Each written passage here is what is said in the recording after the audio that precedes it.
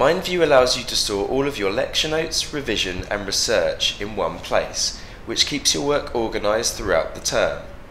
In this example, a student is taking an accounting and finance module. Each of the blue branches represent a lecture in that term, and each of the white sub-branches represent topics within that lecture. Notice the paperclip icon next to lecture 1. Wherever you see a paperclip icon, it means files have been attached to that branch. If I hover over the paperclip icon, you can see that this student has attached a number of different files relevant to that lecture.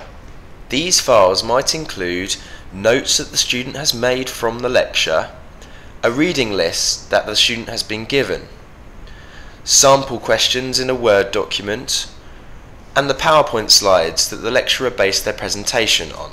Perhaps the lecturer has asked the student to go away and research a website. Hyperlinks can be attached to the branch, and once clicked, you'll be directly taken to that website.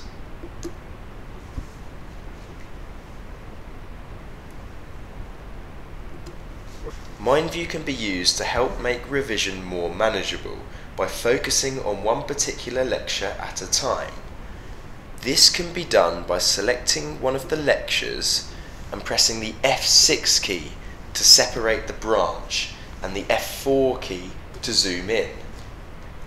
This takes away the rest of the mind map and allows the student to concentrate only on the topics and files related to that lecture, and hence making revising easier.